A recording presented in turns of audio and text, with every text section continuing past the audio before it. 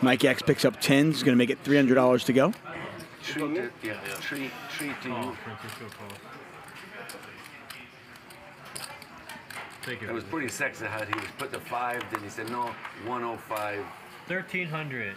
You know? That's why I had a really big hand, but that's why. Yeah, really big hand. Yeah. I think my hand was better. Yeah, Bart's going to 3-bet here from the cutoff seat. No. Not Francisco had called in between. I don't think Mike X is going to fold this, but we'll see how it plays out. I really like my stuff. Oh, Mike's going to 4-bet this. Bart in position now. Pot's 59-10, 2,900 to call. Do you have a pair? Mike's only got 43.80 behind, so. Francisco, you can't ask him. Oh yeah, that bank. I call.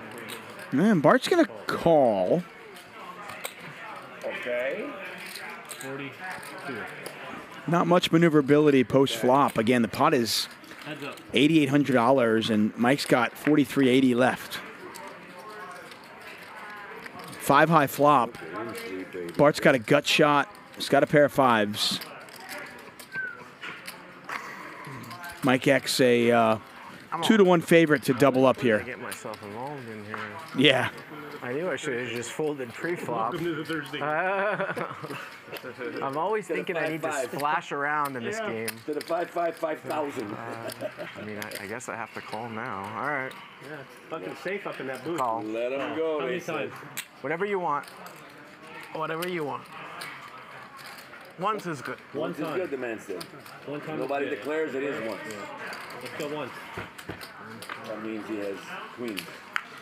8 of diamonds in the turn. They're going to run it one time. Bart looking for an ace, a 5, or a 3.